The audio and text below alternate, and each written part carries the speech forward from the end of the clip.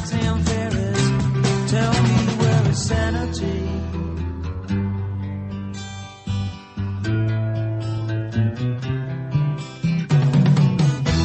Tax the rich, feed the poor, till there are no rich no more.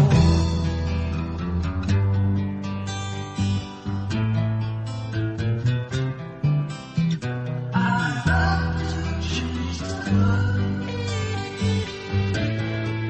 but I don't know what to do.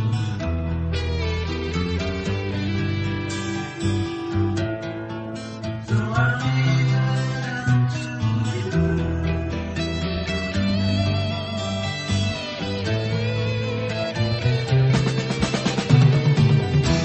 Population keeps on breeding, nation bleeding, still more bleeding economy.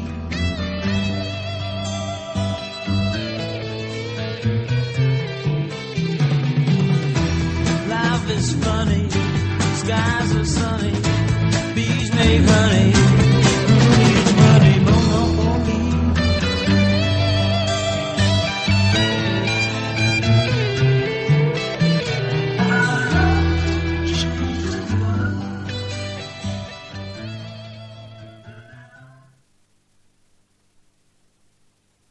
Hello and welcome again everyone to Mike Montagne on Mathematically Perfected Economy and Absolute Consensual Representation.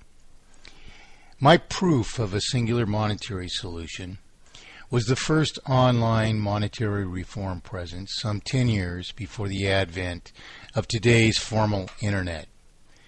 Though from its inception Mathematically Perfected Economy was a proof of singular solution, later instances of my work have become the most plagiarized monetary reform thesis of the present world.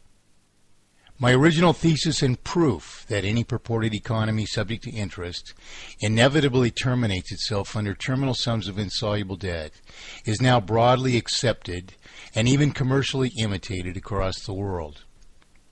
However often its plagiarists miscite it or pretend, always without proof of qualification, to integrate it into contending propositions of solution, the inevitable faults of which my work inherently proved as much as 43 years ago. I am the original 1968 architect of Mathematically Perfected Economy, founder of People for Mathematically Perfected Economy, and author of the present worldwide mandate for Mathematically Perfected Economy and Absolute Consensual Representation. Material addressed by this program therefore generally relates to my original 1968 mathematic proofs. A. That any purported economy subject to interest itself precipitates its own complete and inevitable failure under inevitably terminal sums of artificial debt. And B. That there is one and one only integral solution for the categoric faults of the pretended economies which have been imposed upon the world, a singular solution which, owing to the inevitable means of developing solution, for over 35 years we have called Mathematically Perfected Economy. Diverse facts, conclusive case studies, and exceedingly comprehensive, accountable models, therefore, prove that Mathematically Perfected Economy is the only way to rescue the present world not only from inevitable monetary failure, but from vast, persistent political corruption, which is even a perpetual obligation of the present monetary crimes against us. Furthermore, then, owing to the inevitable failure which the work before us accurately projected from breach of principle so long ago, hardly will we be able to solve any of the world's further problems in necessarily timely manners unless we adopt Mathematically Perfected Economy immediately.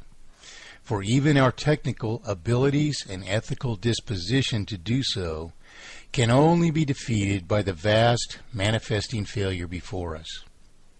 It is incumbent upon all responsible citizens, therefore, to master the issues we present here, for humanity is perched at a critical juncture of the vastest implications, for which, there is but one demonstrable recourse.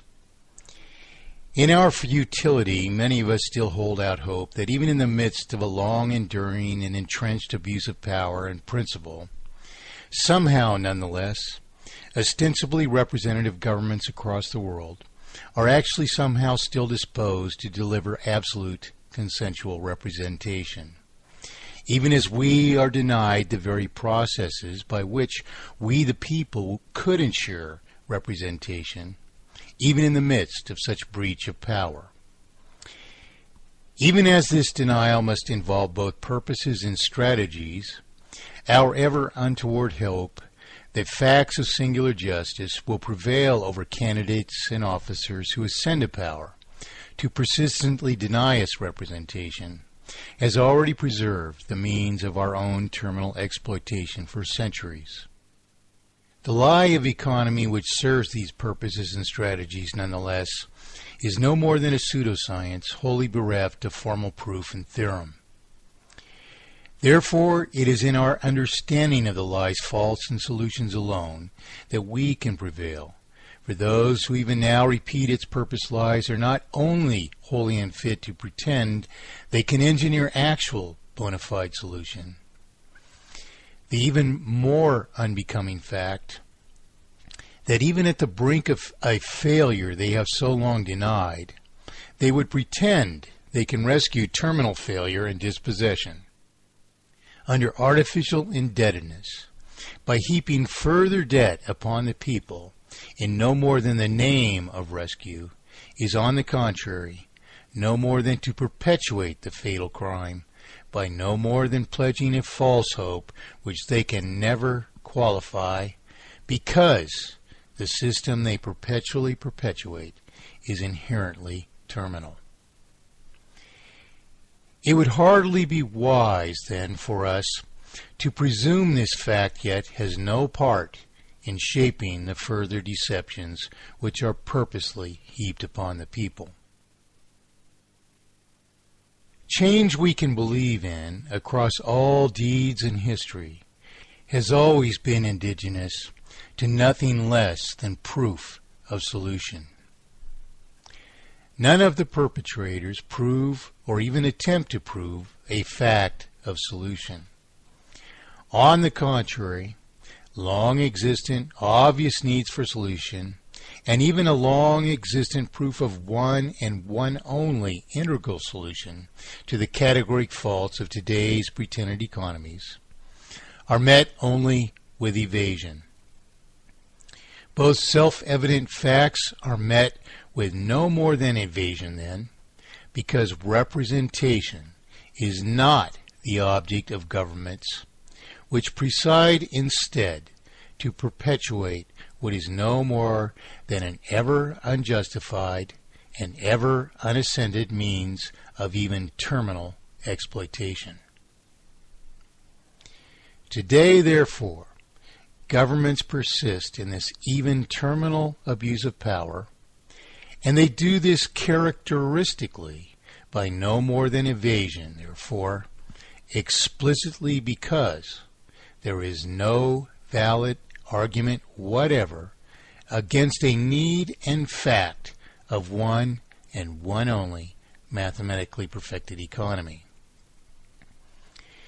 Thus, in the obligatory diligence of exploring the potential facts of either dutiful service or intentional abuse of the people, over 40-odd years of advocating a fact of inevitable failure and singular solution, every United States president, since and including Gerald Ford, has been presented my original proof of one and one only monetary solution in mathematically perfected economy as a singular, immediate, and even virtually costless solution for the categoric faults of the inherently terminal systems of exploitation which have been imposed upon us.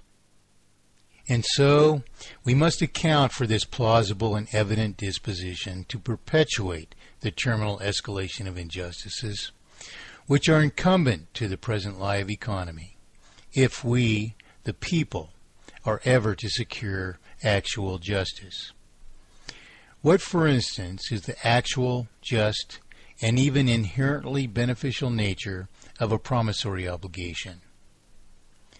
Only by understanding and abiding by the facts and principles of natural, unexploited promissory obligations can we prosper to the extents we can and deserve. Only by understanding and abiding by the facts and principles of natural, unexploited promissory obligations, in fact, is true free enterprise or just reward even possible. How can these vital principles possibly be sustained, then, by an obfuscation of the promissory obligation, which instead, merely for maintaining a vital circulation, inherently multiplies artificial indebtedness in proportion to remaining capacity to survive escalated artificial indebtedness, as we are forced to maintain that vital circulation by perpetually borrowing principal and interest back into circulation as inherently increasing sums of artificial debt, perpetually increased so much as periodic interest on an ever-escalated and ultimately terminal sum of artificial debt. These are the issues before us. Likewise, they are the issues which are resolved by mathematically perfected economy and mathematically perfected economy only. And they are the questions which purportedly representative governments around the world cannot answer. They are also questions which were answered with absolute certainty over 40 years ago in the very proposition of singular solution before us. No responsible citizen, therefore, can abstain from the challenge before us to decide absolutely any question of actual solution, that we may unite and establish the only things which can either service or comprise actual representation. No just citizen would not benefit immediately and even to extreme extents by the obligatory opportunity to immediately establish mathematically perfected economy. Not only because mathematically perfected economy averts the present inevitable failure, but because mathematically perfected economy and mathematically perfected economy alone establishes a singular fact of monetary justice, which in fact may be projected to immediately increase general liquidity by some approximately 12 times. What representative government would deny its people such a thing? From its inception, the proposition of mathematically perfected economy was a proof of singular monetary solution. Its original exclusive arguments, nonetheless, are now the most plagiarized monetary thesis in history. In 1983 and 4, decades before the present deluge of 11th-hour pretenders of solution, I provided the Reagan administration with computer models which were, and remain, capable of calculating the maximum possible lifespan of any pretended economy subject to the obfuscations of what we call a central banking system. These original proofs, complete with source code, remain available from dissented work at the contiguous online presences of People for Mathematically Perfected Economy, perfectedeconomy.org. And of course, we can run the same data in these models today to replicate their vital projections. Nonetheless, then, in 1983 and 4, these original models projected from early 1980s data that the present monetary failure would transpire, even globally, at approximately 2010 AD. As a consequence,